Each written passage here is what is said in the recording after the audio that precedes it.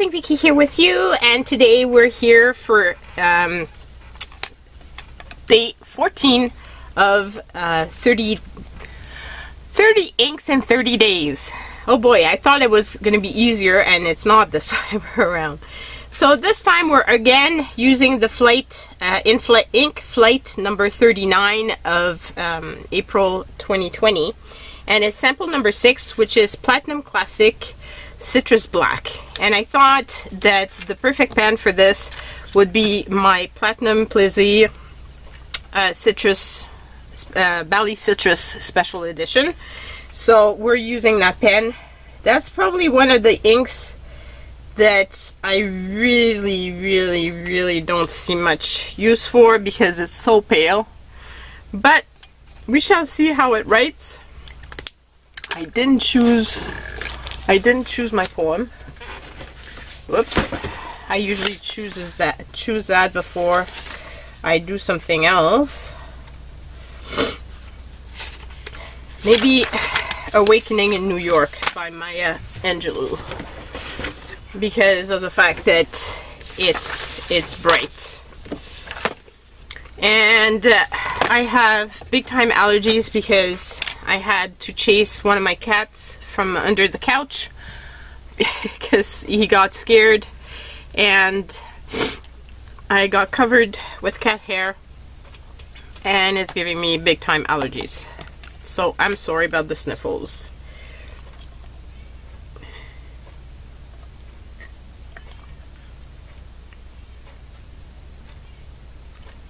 Okay, come on. It would help if I actually put it in the ink.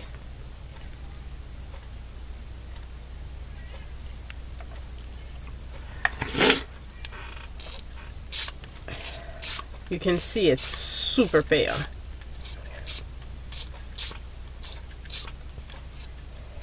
So it's big splotches, but it's still very pale. And I need to blow my nose. I'm so sorry. I want you guys to hear sniffles the whole time. Oh boy.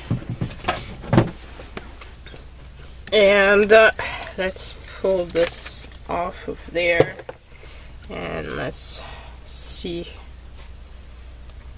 with this how it looks. And you can see, like, it's a really pale ink. It's got some shades of green in it,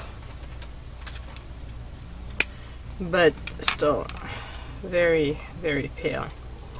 So this is one of my favorite Platinum Plaisir fountain pens, but I usually, and it's pretty dry, it doesn't smear much.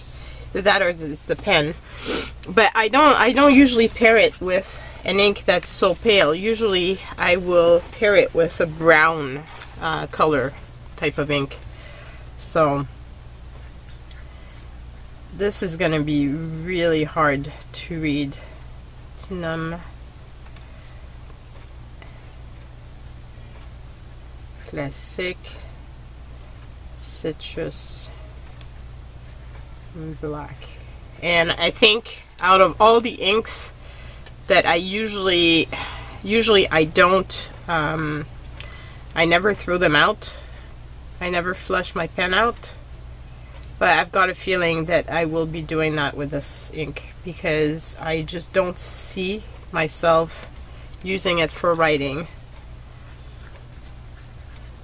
It's too pale. You can hardly see anything. Platinum Plaisir, and it's the Bali Citrus, and it's a fine nib, and yeah, it's very pale.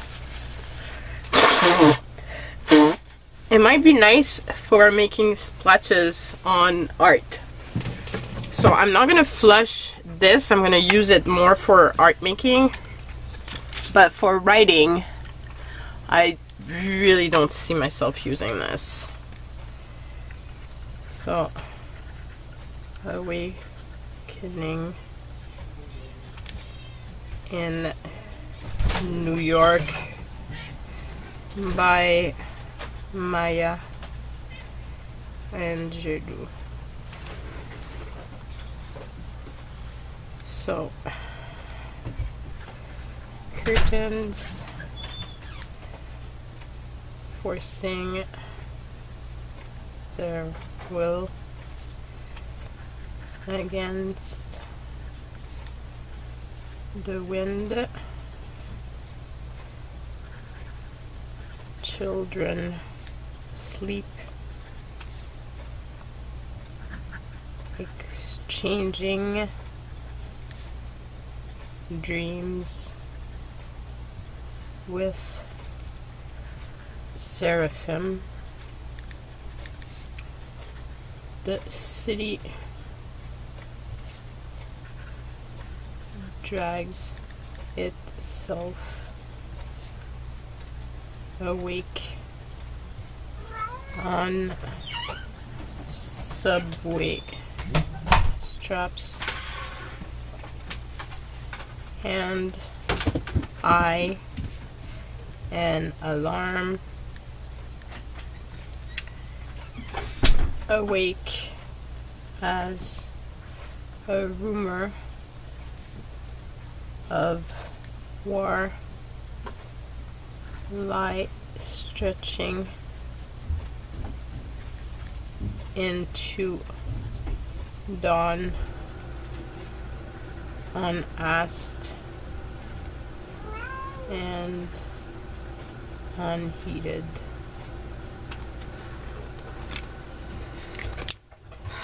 So it's incredibly pale. It would be very difficult to read a full letter, I feel, writing with this. Even